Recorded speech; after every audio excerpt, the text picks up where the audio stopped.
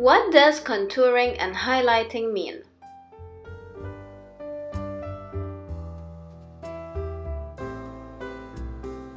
You can use contouring to make a white face look slimmer,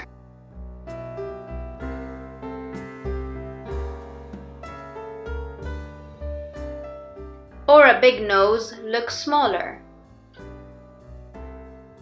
or a high forehead look shorter. Contouring simply alters your facial features in seconds. What tools do you need for the perfect contouring and highlighting? For highlighting, you'll need a foundation that is 2 shades lighter than your skin.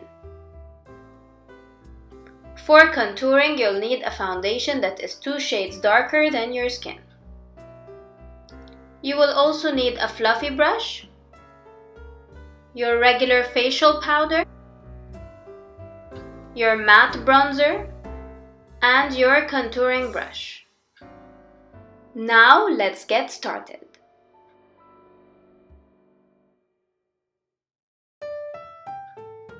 Keep your hair pulled back when you're contouring and highlighting in order to see your facial features very well.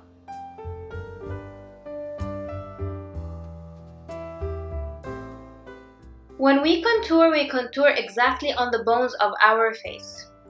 The jawbone, the nose bone, the cheekbone, the temples, and the forehead.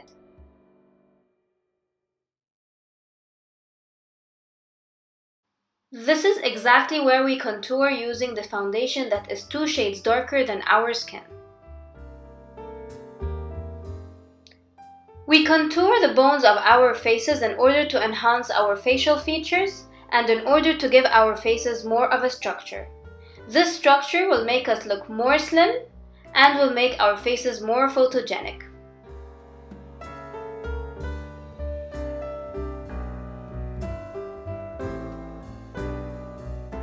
This is how you contour the sides of the nose.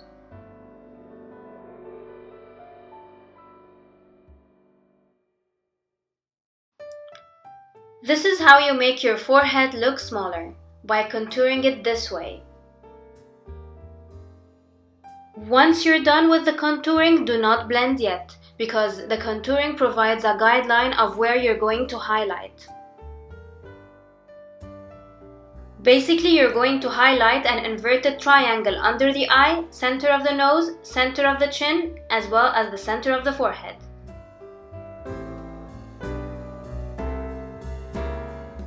With the foundation that is 2 shades lighter than our skin, we're going to fill in the gaps between the contouring lines.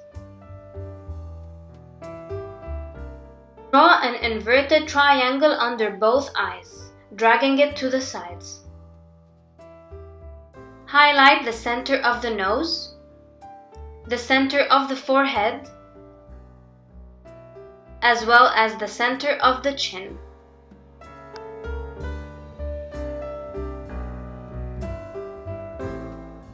Now you drew your face map, and now we're ready to blend it.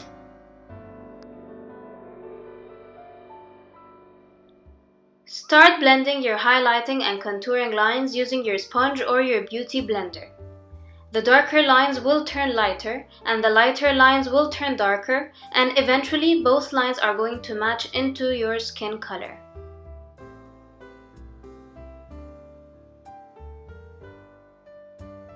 Fast tapping motion.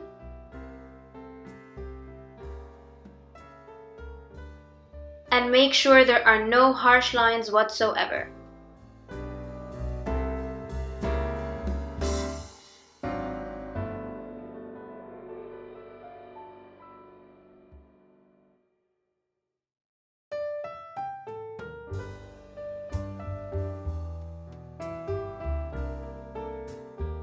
Dab some powder on the areas you highlighted.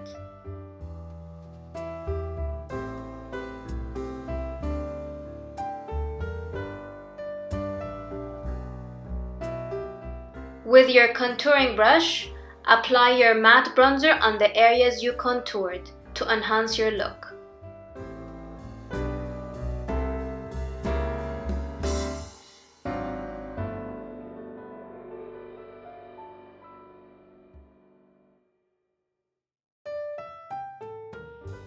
If you find any harsh lines on your face, just use a fluffy brush and brush it over quickly in a circular motion.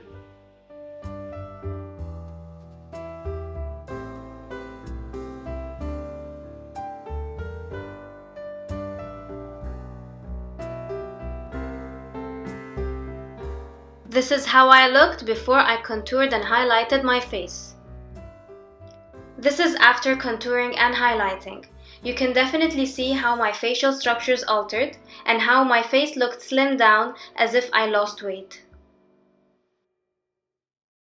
Always remember that your contouring and highlighting should never show, because once it shows, it defies its purpose.